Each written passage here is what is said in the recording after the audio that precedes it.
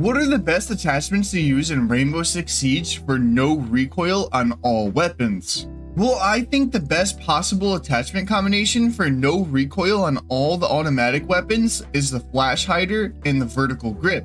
So if either of those are available, then 100% run them to have no recoil. As for the DMRs, you want to use the Muzzle Brake and the Vertical Grip. For the pistols, you want to use Muzzle Brake. And for the shotguns, there's usually not a barrel or grip option, but if there is, then run the Vertical Grip in the long barrel or the suppressor. Finally, if you want to see the full breakdown of every gun on every operator in the game, then go watch my full video on my YouTube channel right now.